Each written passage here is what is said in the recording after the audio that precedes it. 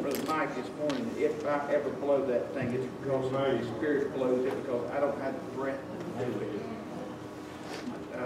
Diaphragm tries to close off, and it just won't work. Cut your mic on. Thank you. Praise the Lord. Praise the Lord. It is so good to see you in the house of the Lord tonight. Trust everyone has had a good afternoon, and hopefully maybe was able to get a little bit of rest. Stan mentioned last week something about, he asked if I got any rest, and I said I closed my eyes for 10 minutes. He said, that's 10 minutes more than I got to. Tonight we're going to talk about a 2017 Jewish year 5778 tale of two winter holidays. Now, back in the spring of the year, we talked about the tale of two holidays. We talked about Passover and Easter, or Resurrection Sunday, I prefer to call it. Tonight, we're going to look at Christmas, and we're going to look at Hanukkah, and a little bit about what Hanukkah is all about. So we're looking at, again, some folks might refer to as Christian holiday and a Jewish holiday. But I'm hoping that by the time we finish tonight, we're going to be saying, why are we Christians not celebrating this? But to tell of two winter holidays, Happy Hanukkah and Merry Christmas from Brumley's department store where shopping is king. Right. Woo!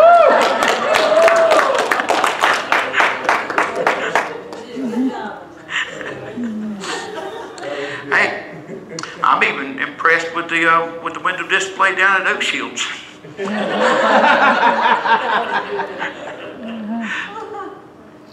This year, first night of Hanukkah is going to be Tuesday evening when the first the kindling of the first lights, and it will run through December the 19th. Hanukkah is an 8-day or 8-night celebration beginning of the Jewish calendar, Kislev, the 25th, and we'll find out why it's an 8-day celebration here in just a little while. But the first story that I would like to talk about tonight in the tale of two winter holidays, the first story will be about Christmas. And you'll see over here, we have the Nativity. I asked the ladies this morning if they would leave this up. Oh, thank you. Thank you. Thank you. God gave Adam a helpmate for a reason. Poor old Adam, I mean, he was lost out there in the garden all by himself until he had some help. How many men do we have in the house? I need all the men that can help me out just a minute. I need brethren, I need y'all up here. Got them up here. I need the men of Living Branch Men's Ministry, and any busy men in the house that would like to help out with this can certainly come up. And Pastor, I'm going to put you over here by yourself. We're going to single the pastor out here for just a moment. Now, not too far away, not too far away. The men of the Men's Ministry, Living Branch Ministries, and Brother Brian asked if I would stand in his behalf tonight to do this in his absence. We talked about when we were going to do this, and we said tonight would be a good time, but he was not going to be able to be here. He wanted to be here, but he asked me to stand in his behalf. We have a presentation from the Men's Ministry of the church for our pastor. We want to say, Pastor, Merry Christmas. Reach in and get the snake and pull him on out and pass him around the congregation. He's long, isn't he? Okay. And unwrap. Go ahead and unwrap that. Now that's in the sheath.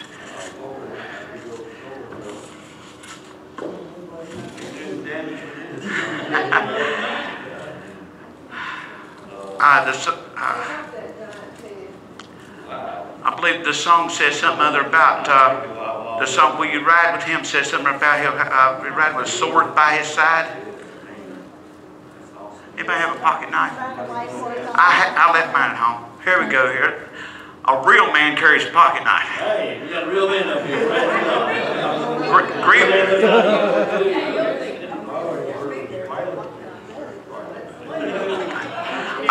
Greenville County will not let me carry a pocket knife. The reason Greenville County will not let me carry a pocket knife is they know I'm going to up and cut myself. They're going to have to send out.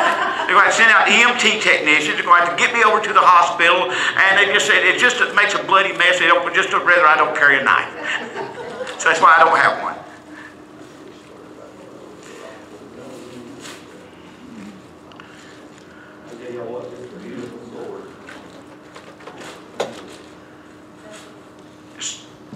That's the knife. Just save your fork is all I'm going to say.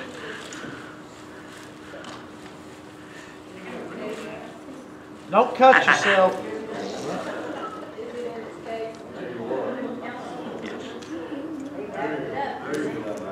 It's coming out of the, okay, yeah. Now, you see, the inscription should be on one side here. Let's see the roses. That would ain't a man. Okay, oh, it's on the sheet. It's on the sheet. Yeah. Oh, you need to cut that plastic.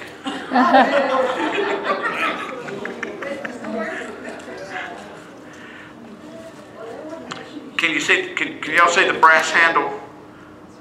I thought that was very pretty. The men of the men's ministry all pitched in together. We took up a little offering. We all pitched in together. I found where we could order these. We could not just run out and buy them. We had to order them. I found the place to order them, got them ordered and everything. All the men pitched in to help pay for it. And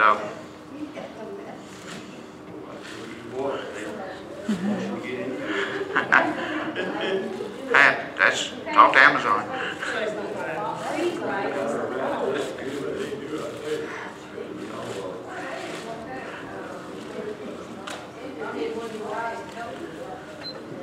That's what we call men up here to get it unwrapped. How many men does it take to unwrap a Christmas present?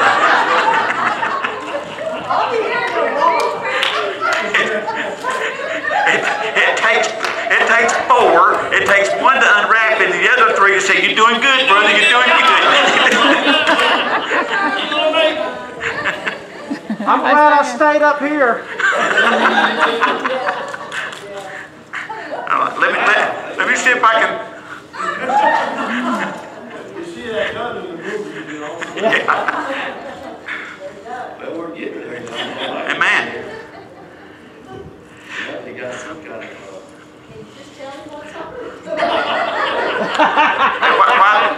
Why tonight our Christmas present? It'd be Christmas by the time we get this thing unwrapped.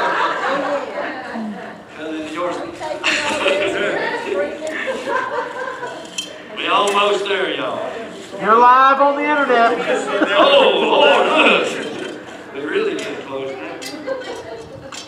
Oh, okay. now where's the inscription at? She got Oh, it's oily. It's oily. Okay. I don't have on my reading Where's your glasses. glasses? It does. 'Cause I thought it was going to be up in here. Okay.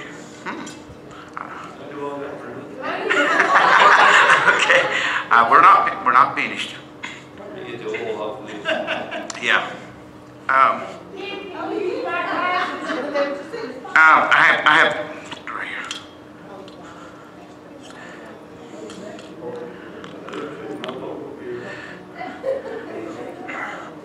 You need some. Okay, this one may not have the inscription. Okay, this may not have the inscription. It will. Okay. Okay, Pastor, don't go anywhere yet. Oh no. Oh, my Lord.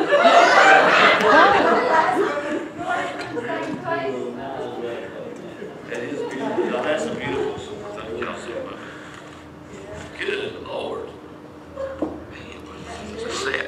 This is gonna be easy. That's the set. Yeah, this is gonna be easier to Woo, thank you, Lord. Thank you, Lord. set this over in case he wants to. Oh, that is beautiful.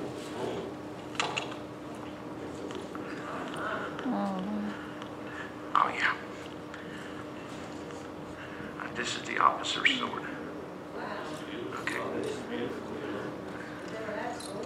This one has the inscription. Oh, Lord. I'm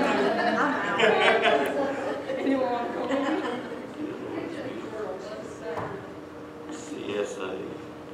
CSA. Look at the CS card. Oh, okay. Yes, yes. Okay, I didn't realize it was on that. Oh, this is an officer's sword. Thank y'all so much. Yeah, they're rest. Thank y'all so much. It's a blessing. Now they are not sharpened. You can have it sharpened if you would like to, but the originals were not sharp because in battle they were not intended to cut. They were intended for prigging bolts. But when we talked about what style to get, Brother Roy recommended CSA. The other one is USA. This one is USA. This one is CSA. So it's the USA CSA set.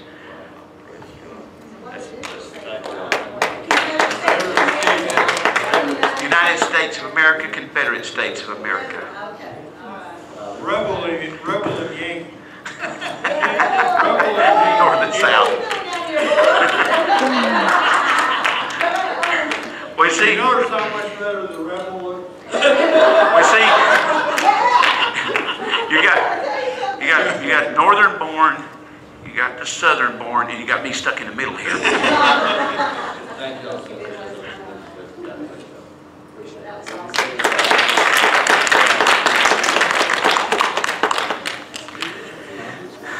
But some years ago, when he was singing that song, he got a sword by his side. I said, we're going to get him a sword.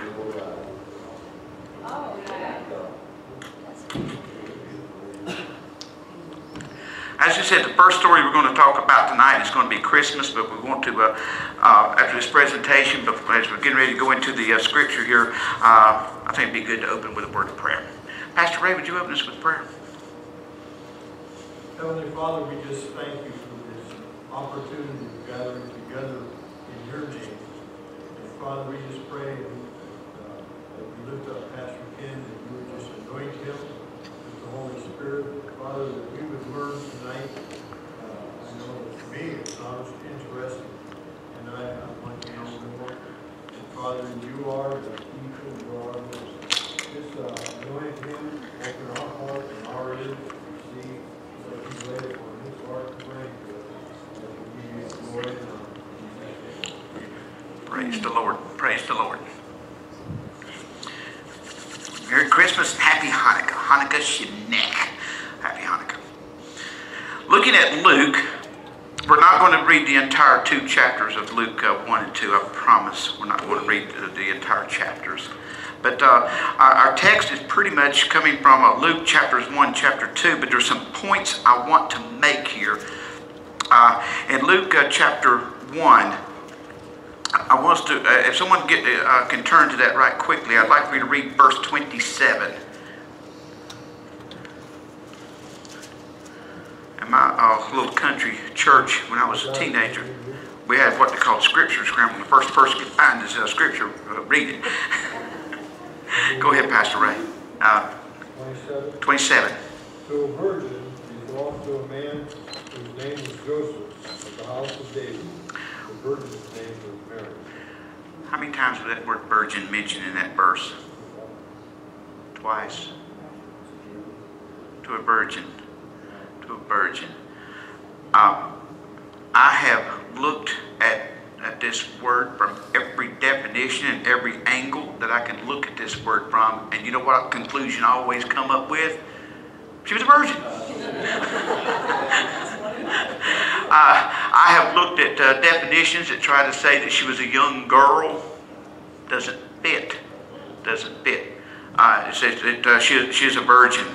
And that's a very important point about the whole Christmas story. Because if Mary was not a virgin, we don't have a Christmas story. This had to be a very unique birth. There are some that believe that the Immaculate Conception was when Mary was born, that Mary was born without sin so she could be the mother of the Christ child. If this were a TV game show and someone gave that answer, I could hear the buzzer going off now. The sinless birth was in only one, and that was Jesus, Yeshua, our Messiah, because our Creator has came to be our Savior. That is the important point I want to make tonight, is our Creator has become our Savior.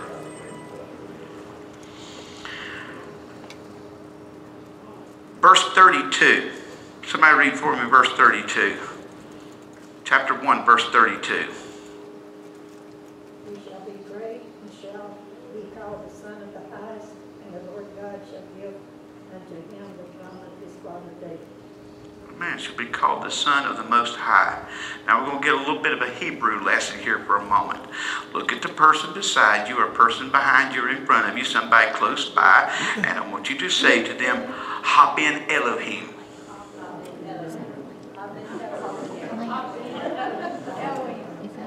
You just said he is the Son of God. Now look at them again and say to them, Haben Elion. You have just said that he is the Son of the Most High. That is the second point that I want to make here tonight, that Mary was a virgin and that Jesus was the Son of the Most High. Isaiah chapter 5 verses 6 and 7 tells us that there shall be no end to his kingdom. That is a beautiful prophecy to me, because there would be no end to his kingdom. He selected his Talmudim, his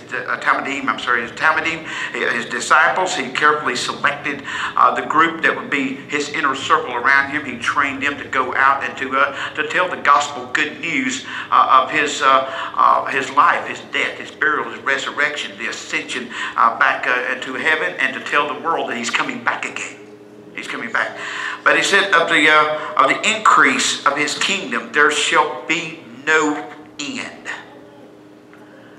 Some 2,000 years later, here we are this evening sitting in a building where we, thank God, have the liberty and the freedom to come and worship openly like this in a public setting. We don't have to hide in catacombs. We don't have to go in some cave somewhere in hopes that we don't get found and we don't get caught trying to assemble to worship. We're a privileged people. We have this liberty that God has given us.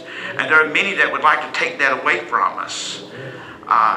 One of the amazing things was that for 70 years in the Soviet Union, where people were hiding to have a church, 70 years later, when all of a sudden they could come out of hiding and start worshiping openly, and America said, oh, we've got to get our missionaries over there now so we can teach these people about what the Word of God says. For 70 years, they've been denied access to the Word of God. Well, the missionaries get over there, and I got to talk with one of those missionaries, and he said, we got over there, and those folks knew every bit as much as we did about the Bible. And he said, we asked him, who taught you this? Who told you these things? And they said, we have the same Bible you have, just ours is written in Russian and yours is written in English. But now what they would do, they would get a Bible. Oh, I have a Russian Bible, a Russian book of John. It's not the entire Bible, it's a book of John in the Russian language. I have one at home. They would take the Bible and they would tear a page out. And I'm thinking, you ain't tearing no pages out of my Bible. But they would tear a page out. One person would take that page home with them, and they would memorize that page. After they memorized that page, they gave that page, now this is my shopping list, brother. It says, probably dishwashing liquid, no tell what on there. Then they would give that list to somebody else who would memorize it. Then they would pass it on to another. And whenever that there was a person that would come into their meetings and would be saved, they would go and tell someone else from maybe another congregation where they knew that they could trust this person. There was a flower planted in whatever town they were from. There was a flower planted in Keshlab Sunday.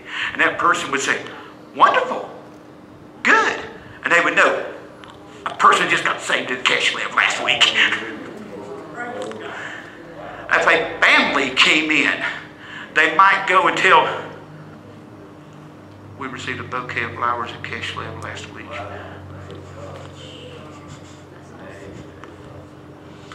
But when missionaries arrived, they discovered, hey, these folks, these were Holy Ghost filled, fire baptized folks speaking in tongues. And they asked them, who taught you about this? They said, the same Holy Ghost that taught you. I might need that piece of paper back. Yeah, I don't know if there's anything else on there or not. But I got to go by the store and get this dishwashing liquid, this margarine in a little while. Man, to be saying, what'd you do with my shopping list? I gave it to Dana. But of the increase of his kingdom there shall be no end. 2,000 years later, his kingdom is still spreading. We are still telling folks about the good news of our Creator. Yes, go ahead and give him some praise in the house. Of our Creator who came. Yes, give him some praise in the house. Our Creator who came in the humble form of a baby. Why did he come in the humble form of a baby? Because if he came in as a mighty general or as a king, we'd be afraid of him. Oh my goodness. We'd back away.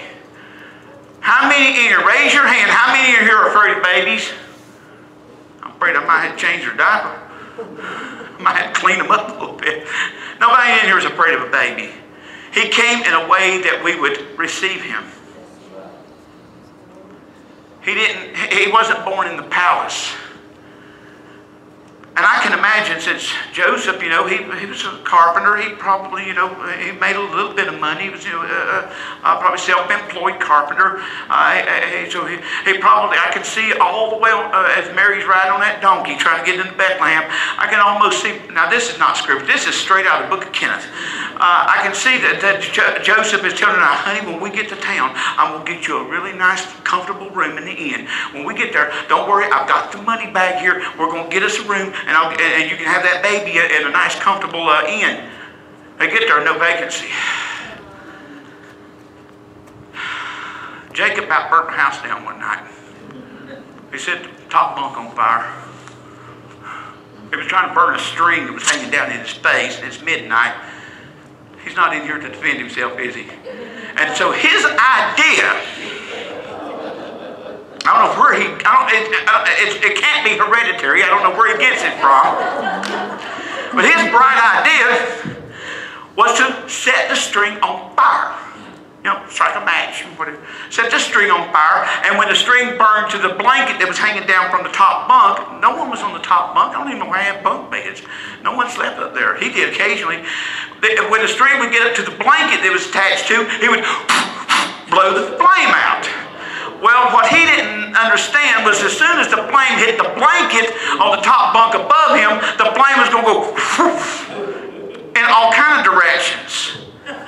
The only thing I heard was his little sister, while she's doing up watching television at midnight, I don't know, but sometimes I'm going to say, thank God she's up. She's on her, fire, fire, real fire, real fire. Well, the smoke alarm goes off. I'm running in there, and sure enough, the top bunk is on fire.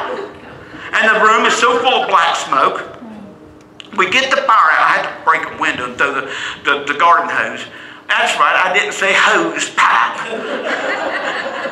I had to get the garden hose in the back window, and I'm in there like a fireman fighting fire. I'm spraying all over the place, blacked up his walls, his ceiling, everything. We get the fire out, but the house by this time, Black smoke is rolled through the house. The whole house smells like smoke. You can't stand to stay in there. I've got to go. I said, it's going to take us several days to get this mess cleaned up. And we open the doors. Somebody called the police because of so much commotion going on. Police show up. It's a fun night. That was a, oh, I'm sorry. Wait a minute. That was a silent night. And I had to tell the police, we got it under control. My grandson set his bed on fire. But the fire is out. He said, do we need to call the fire department? No, sir, I believe everything's under control now. The bed's dripping with water. It's not going to catch back on fire. I got to replace the window. I broke the window out to try to get in there to get the fire put out. So here we got all this mess, and we sent Jacob and Sarah to Teresa's house to spend the rest of the night. Here it is, 2 a.m. by this time. Amanda and I, we said, we can't sleep here. You can't breathe in here. It smells so bad of smoke.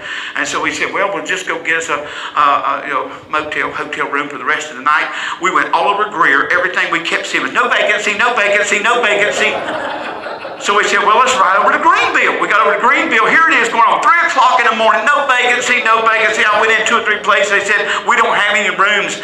Found out there was how many? The 3 different sports events going on in Greenville that weekend. And there was and I said, well, where do I have to go to get a room? They said, Asheville or Columbia.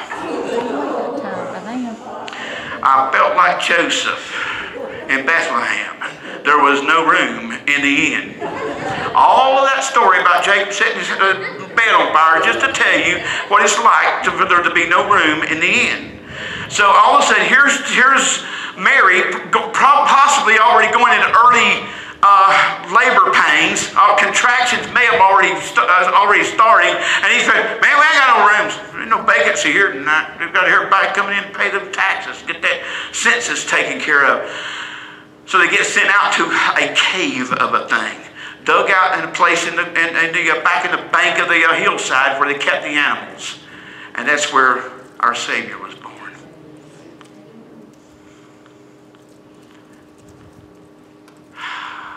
I am not going to go into describing my childhood, but folks, I can relate with poverty. And I can tell you one thing that I know about poverty, having grown up in it, it hurts. It hurts.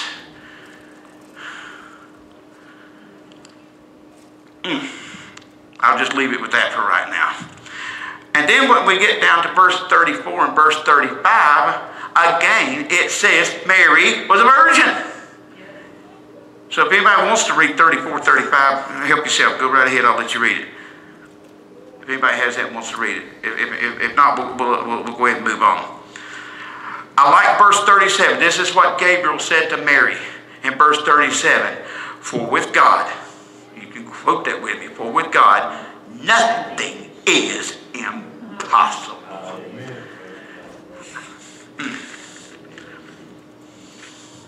But our Creator has become our Redeemer. We find Mary's song, chapter 47. I'm sorry, chapter 1. Mary's song, chapter 1, verses 47 through 55. Where Mary just, she's just overwhelmed. This angel came and told her that she's going to have a baby. And she said, how can this be? I'm a virgin. And the angel said, it's not impossible to God. God's got this, honey. He can do this. God's got this thing taken care of. And she said, I'm down with that.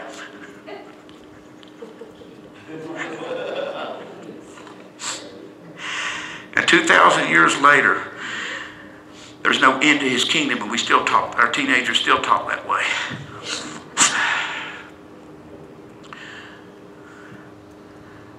But the Christmas story we find in Luke chapter 2, we're all quite familiar with the story. Mary, whose name in Hebrew is Miriam. Miriam. I met a Islamic young lady a few days ago whose name was Miriam. And what she said to me, you'd had to pick me, they probably had to pick me up off the floor because of what Miriam, this Muslim girl, said to me. She said, I have the same name that Jesus' mother had. I said, amen, sister. She said Jesus' mother's name was Miriam. And his father in the Hebrew, his name was Joseph. Miriam and Joseph. And here a few years ago, right here in this sanctuary, in this church, I had the privilege of performing a wedding ceremony for Mary and Joseph. The groom's name was Joseph, the bride's name was Mary. That was 2009, and it was Christmas time. It was, I think, in December when Mary and Joseph got married right here. Yeah, 2009. Of his kingdom there shall be no end. Born in a city that we call Bethlehem. The birth of Yeshua, Jesus. The shepherds. Now, a point here about the shepherds that were spending the night in the fields. This could not have occurred in December in the Hebrew month of Keshlev, because it would have been too cold for shepherds to have been out there at night. So it's okay that he was not born in December, because I don't think that the Lord is going to be offended at whenever we celebrate the fact that our Creator has become our Savior and our Redeemer. It's something we should celebrate all year long. The Bible does not tell us specifically when or what month he was born. Several years ago, I was getting ready to leave the state of South Carolina. I accepted a church to pastor in the state of Mississippi, and we didn't know how long we would be going, how many years we would be out there. And my wife's family got together. Now, her birthday is in January. It's coming up January 4th. Did I mention Amanda's birthday is January 4th? That's coming up right after Christmas. Her birthday is January 4th, if I didn't mention it. But her family got together. It's June. We're getting ready to move to Mississippi. Her family got together and gave her an unbirthday party. Were you offended? Did that hurt your feelings? I don't think Jesus is offended, or it hurts his feelings for us to celebrate his birthday in a month other than the month he was actually born. So, I mean, right now, if you go to my house, you're going to find a Christmas tree. And next week, you'll find half my living room is going to be green and white, and the other half is going to be blue and white. Red and green, I'm sorry. Half is going to be red and green. The other side is going to be blue and white. Christmas and Hanukkah going on at the same time. You'll find a Christmas tree in one corner, and you'll find a menorah in the other corner.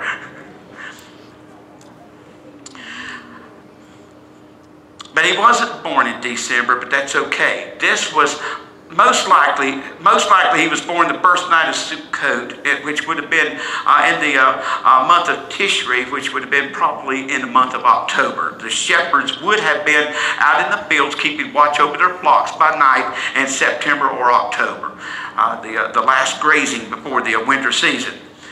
But one thing I like is what the angels sang. They sang peace, peace on earth, peace on earth.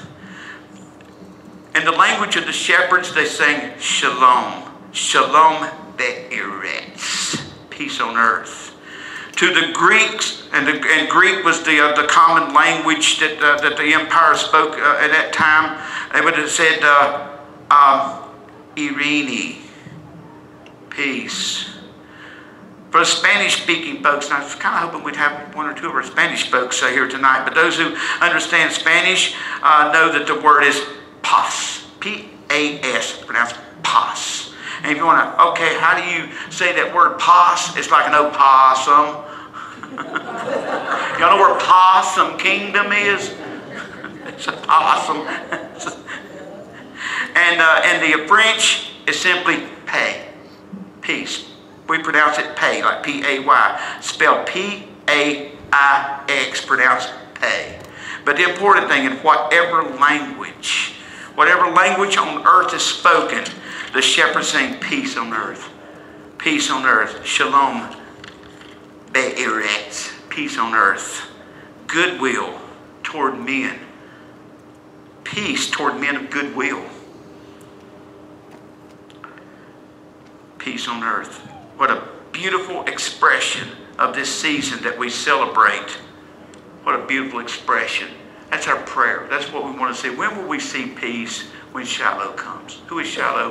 When the Lord returns. And he's coming back when he brings peace. He's coming to destroy that causes war, that brings war, that brings destruction. He comes to destroy all of that program, but he comes with that sword by his side. Go ahead and look at that sword. He comes with that sword by his side. And he's coming not to bring war. He's coming to establish peace. When will there be peace? When Messiah comes and he sets up his 1,000-year reign here on earth, there'll be peace on earth. That's when our swords will be beat into plowshares.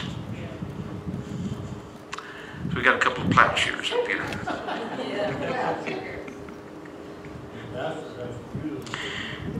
What's that? Oh, I'm sorry. What was that?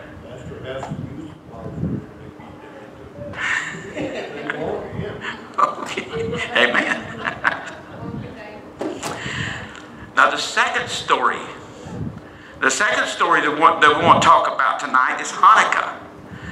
And whoa, yes. I want to look at a verse of scripture here for just a moment. John, book of John, not first, second, or third, but the book of John, we call St. John, chapter 10.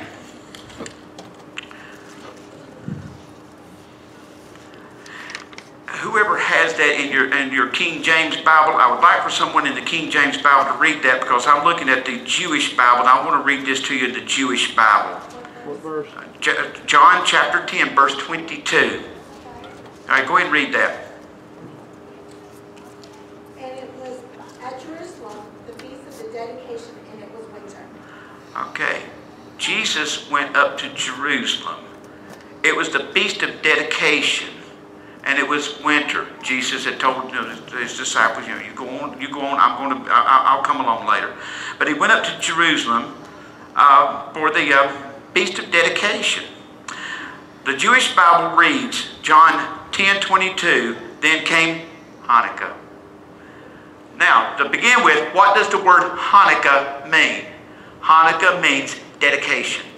The feast of Hanukkah was a feast of, actually was a rededication of the temple, but it means a feast of dedication, which as we have just mentioned, is a dedication or rededication of the temple.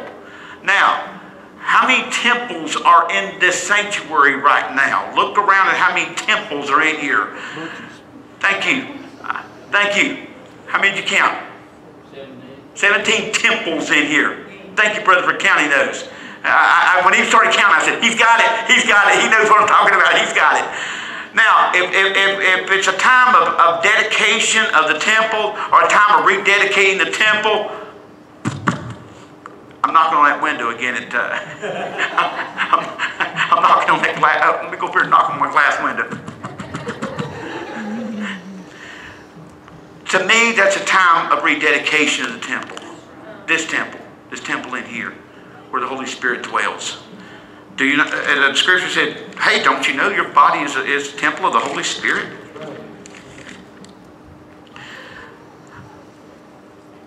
Then came Hanukkah in Yerushalayim. Now, what in the world is Yerushalayim? It's Jerusalem, and it was winter. So when Jesus went up to Jerusalem for the Feast of Dedication, he was going up to celebrate Hanukkah. So Jesus celebrated Hanukkah, and if there's no other reason for me to, I'm not telling you, church, you have to do this. But if there's no other reason for me to want to celebrate Hanukkah, I do it because my Savior done so. It's what the Lord done. So I want to be interested in what He was interested in. Now we're going to look at it here just in a moment. Why the Feast of Hanukkah? What the celebration was all about? What were they commemorating? And I have a couple of coins in my pocket, Hanukkah commemoration coins from Israel. These were supposed to be up there with Benjamin. Benjamin is the little bear sitting up here with his book of Psalms and his little dreidel. Now he has a couple of coins to go with his dreidel. Those are Hanukkah commemoration coins from Israel.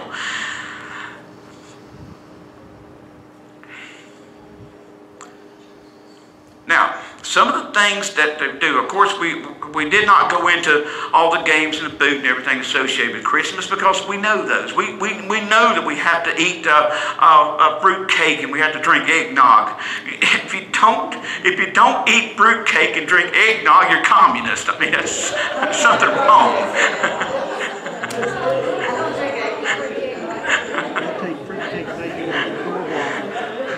I actually look forward to this time of the year.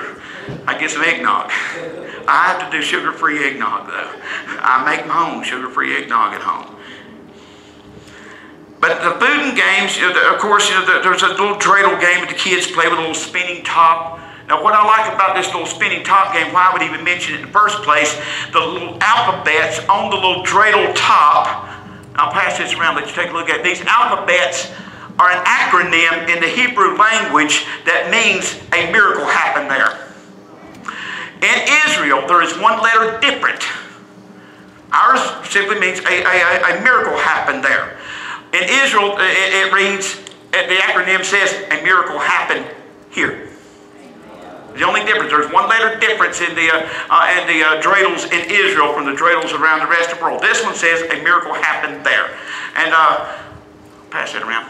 They spin the little top, and whatever, and they have these little chocolate coins usually. Each child starts with the same number of chocolate coins. They spin the little top, and whatever letter, Hebrew letter it lands on, tells them whether they have to share the chocolate with the other players, throw a piece of chocolate in the pile in the middle of the table, get half of the pile in the middle of the table, or by golly, get the whole pile.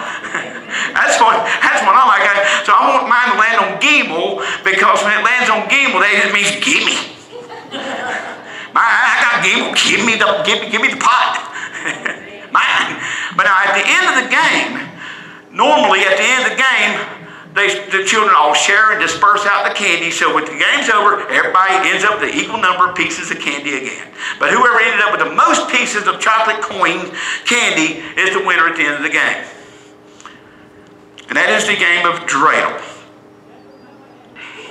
If you take the new, now I think we've mentioned this before, and I'm having to say a lot of things tonight with the assumption that you're already aware of some of these things. In the Hebrew language, every letter of the alphabet has a numerical value. If you take the letters on the dreidel and you add up the numerical value of all the letters, it is the same numerical value of the word Messiah. Now, some of the foods that they eat, and I think one that everybody likes is jelly-filled donuts. That is a Hanukkah favorite because of the use of oil. You eat a lot of oily, a lot of fatty foods. Get by with eating fatty foods, oily stuff. I mean, they go through some donuts. Another thing that they eat, which would also involve an oily food, is they make this little potato cake and they deep fry it in oil. But the oil has to be kosher. It can't be lard. Lordy. It can't be lard. It's got to be kosher.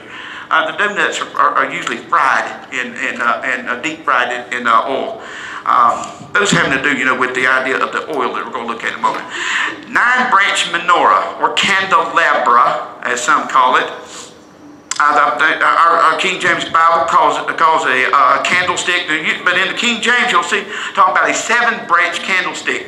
Normally, when you see a menorah, it normally has 7 branches. Someone mentioned that just a little while ago as to why this one has 9 branches. Well, you got two branches too many on here. Now, come Passover, I will remove the 2 outer branches, probably take out this cross, drop it down a level, and it'll be a 7-branch menorah. This one is adjustable. I can make it either way I want to. But why this one has 9 branches? 9-branch menorah is only used during Hanukkah. The rest of the year, they use the 7-branch menorah, which we have one in the vestibule out here, a little 7-branch menorah on the table, which is what you normally see. But only during Hanukkah do they use the 9-branch, and we're fixing to see why here in just a moment. On the first night, the very first light that is kindled, now these are battery powered, so Will not be lighting any flames or anything.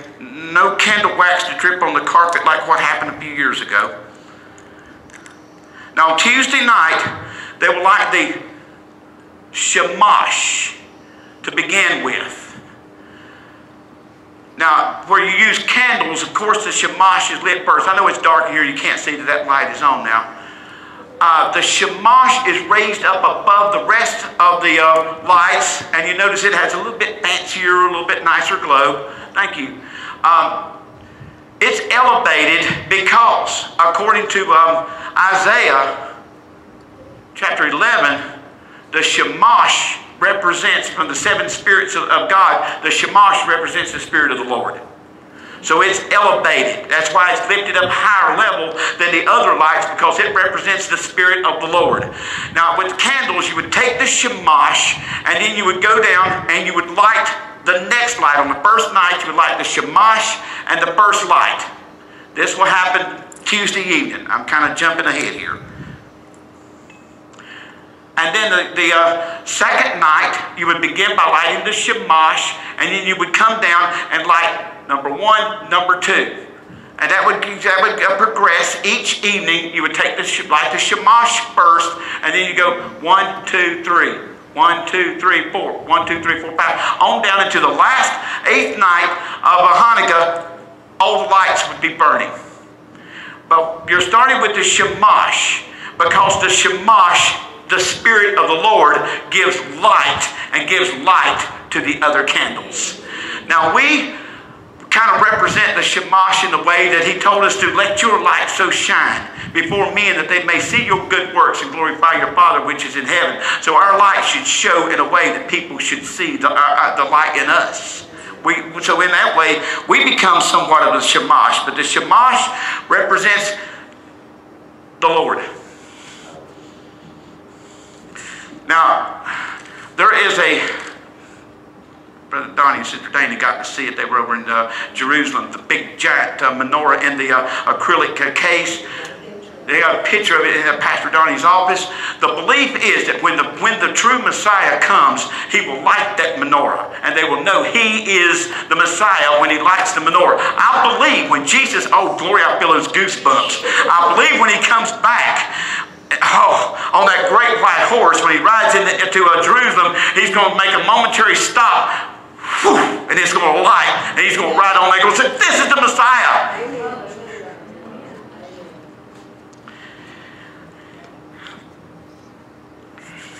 The gateway coming into Jerusalem, there was a general. No, it wasn't Allenby. It was a general, right after Allenby had said that a few years later, said the gateway was too narrow for him to ride his horse through there. So he wanted to maybe enlarge everything to where he could ride his horse through there. Well, that's okay, because Jesus is going to ride his through there too. He came in with all the pomp and everything, make it all fancy and everything. Today, Mercedes-Benz and BMWs drive through that gateway.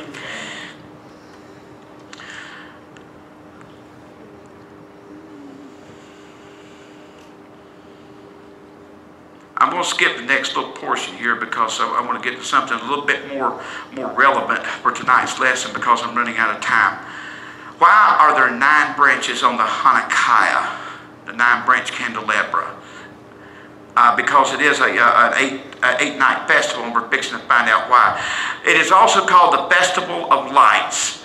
James 1:17 talks about every good and perfect gift comes down from above, from the Father of lights. The Father of lights, the Father of Hanukkah. John chapter 8, verse 12. Jesus spoke to them again, and he said, I am the light of the world. Whosoever follows me will not have to walk in darkness, but will have light, because I give light. John 10:22, we read that one a while ago. He went up to the Feast of Dedication. John 1:17.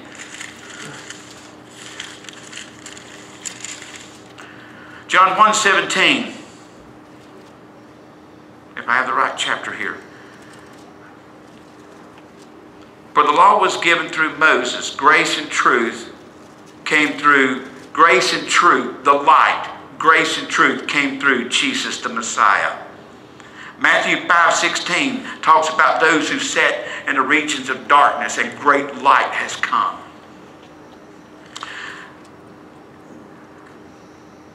So for the Feast of Dedication, about 2,957 years ago, or this was in the year 940, if you want to say BC, I'm okay with that. If you want to say 940 BCE, I'm okay with that too. From 1 Corinthians chapter 7, 2 Chronicles, let me get my scripture right here. From 2 Chronicles chapters 5 through 7 was the dedication of the first temple, Solomon's temple, it sometimes is called. About 2,427 years ago, or 410 BCE, and Ezra chapter 7 and 11 was the rebuilding of the second temple. This is where, after the temple was destroyed by the Babylonians and the walls of Jerusalem were rebuilt by Nehemiah and Ezra comes in, they rebuild the temple, they rededicate the temple. 2182 years ago, about the year 165 BC or BCE, was the rededication after the Maccabean revolt, and that's what we're going to talk about tonight. Then in John 10:22, Jesus comes along and celebrates Hanukkah at the temple in Jerusalem. It's a time of personal and a time of family rededication. Also, year 1917. Sister Dana talked about this morning, the Ottoman Empire and all the territory they controlled. At the end of the war, the land that was promised to Israel, that took place, the surrender took place on the second day of Hanukkah that year.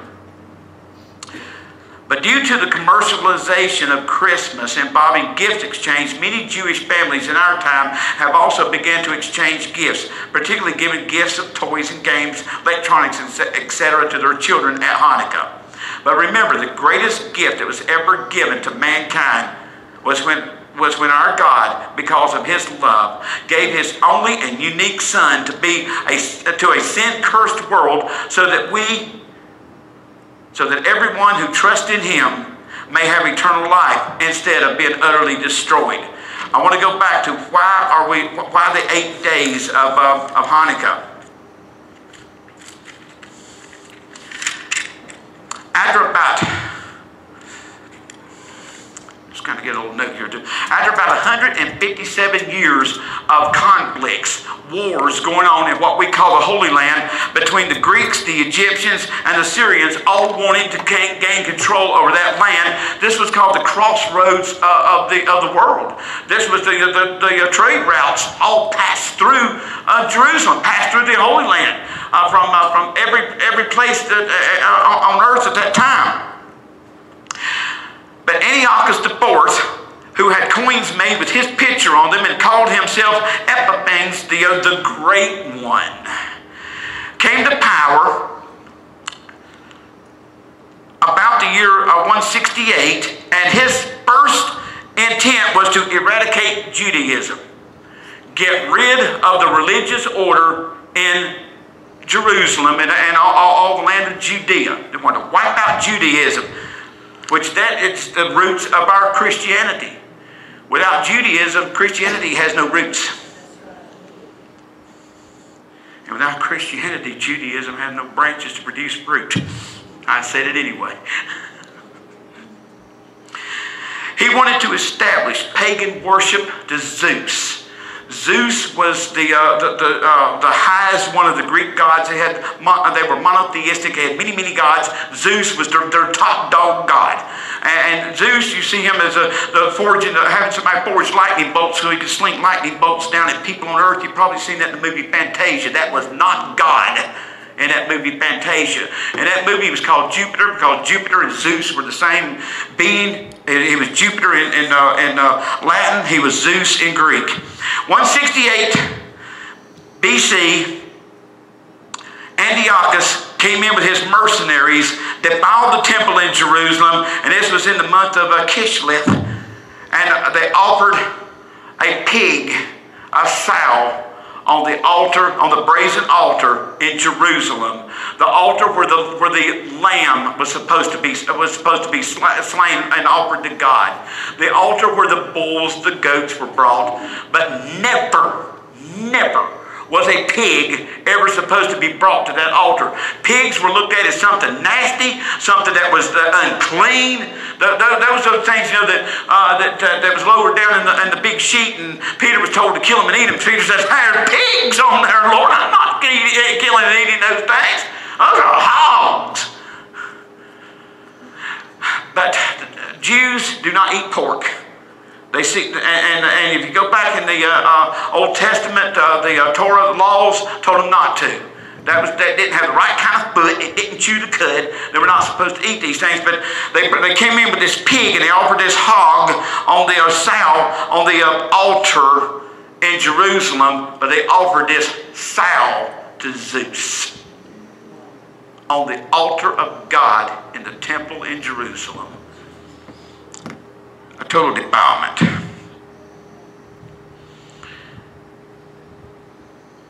He forced the Jews. Now remember, I said I have a Christmas tree in my house right now. He forced the Jews to celebrate the birthday of King Dionysius. King Dionysius was proclaimed to be the son of Zeus. Every year they had to celebrate his birthday. He was born, y'all ready for this? He was born December 25th. Son of Zeus, born December 25th. I am getting that from the book of, in between the Old and New Testaments, there were 14 books that are not in our authorized King James Bible that are called the Apocrypha. One of the books of the Apocrypha is called 1 Maccabees, chapter 6, verse 4, verses 7 and 8 of the book of 1 Maccabees is where this story comes from about King Dionysius. In a little town called Modin, there was a man named Matthias Maccabee, a devout man of God. The commander of the Seleucid army from Syria, his name was Apelles, came to take over the town. Apelles, rather than coming in with his army and just wiping out the town and killing everybody, he approaches Matthias, who seemed to be kind of, over the town, kind of like mayor of the town. He approaches Matthias and offers him gold, silver, and honor in trade, for just surrender and allowing them to take over the little town of Modin, or else, they could come in and be all-out war. But they offered him gold, silver, and honor to be the first person, like he's like the mayor, he's spokesperson for the town, to offer a pig sacrifice to Zeus. This devout man of God stood in the face of this general and said, "If all the nations that are within the king's domains obey him by forsaking every one of them the worship of their fathers, and have chosen for themselves to follow his commands, yet will I and my sons and my brethren walk in the covenant of our fathers. Heaven forbid that we should forsake the law, the Torah, and the ordinances or the mitzvah of the word, the law." He said, this is what he said: "The laws of the king we will not obey by departing from our worship either to the right or to the left." At this point, a young man runs up to Apelles and says, I'll do it, give me the pig, I'll do it." Matthias grabbed him and killed him. War was on. For the next 3 years, there was terror and horror throughout all the land of Judea. But finally, in the year 165 BC, however you want to say it. Finally, in the year 165, before the time that Jesus came into the world, Judah's army arrives in Jerusalem to liberate the temple. The Greeks were defeated. The Greeks ran out of town, but here the temple was in a mess. I mean, they had been having orgies in the temple, in the house of God, having orgies in there where people are supposed to be coming and bringing their sacrifices. For the Yom Kippur, Day of Atonement, and everything's supposed to happen here. But the temple is in a mess. It's been defiled. Here they had this pig blood all over the brazen altar, where they'd been offering pigs to Zeus. So after the Greeks were ran out, the first thing they had to go in and do is start cleaning the house of God.